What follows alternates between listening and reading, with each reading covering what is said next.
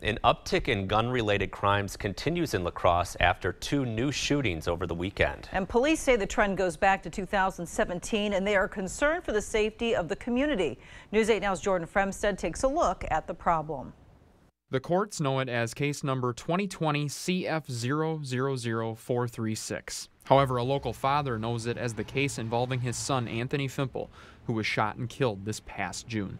It is one of too many gun-related incidents in La Crosse that has the attention of local law enforcement and prosecutors. Anytime we have a gun crime or a shooting in the city of La Crosse, we're concerned. This year it seems to be getting worse. Anthony's story highlights a problem that started long before the pandemic began. We specifically noticed the spike in gun-related calls and shooting-related calls back in as early as 2017. Shooting calls, felon in possession of a firearm charges, and weapons seized have all climbed significantly, according to La Crosse police over the past few years. Captain Jason-Melby says gun crimes are usually connected with other illegal activity. Drugs are a big factor. It's very rarely do we just come across somebody who's a felon that has got a duck hunting gun and going out duck hunting. La Crosse police have expanded their partnership with the federal prosecutor's office. We have individuals that have had multiple gun charges locally end up going into federal court and receiving longer sentences. La-crosse District Attorney Tim-Gruenke says gun violence is a problem across the country.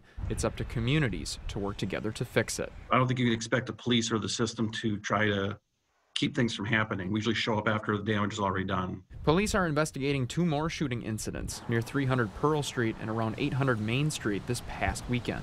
Melby says there's even a lack of reporting on gun crimes because victims of shootings are often involved in illegal activity too.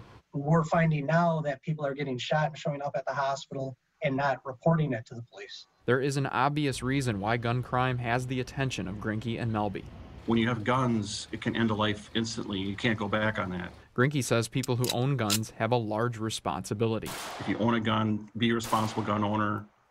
Keep it in a safe place, keep it locked up if possible, keep ammunition away from it. We have way too many cases where people steal guns. He says La Crosse will not be able to arrest and prosecute its way out of gun violence. It will take everyone to save another innocent life from ending up as another case number.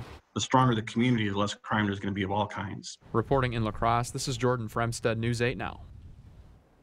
And Melby says there's no proven correlation between the recent shooting incidents and the pandemic.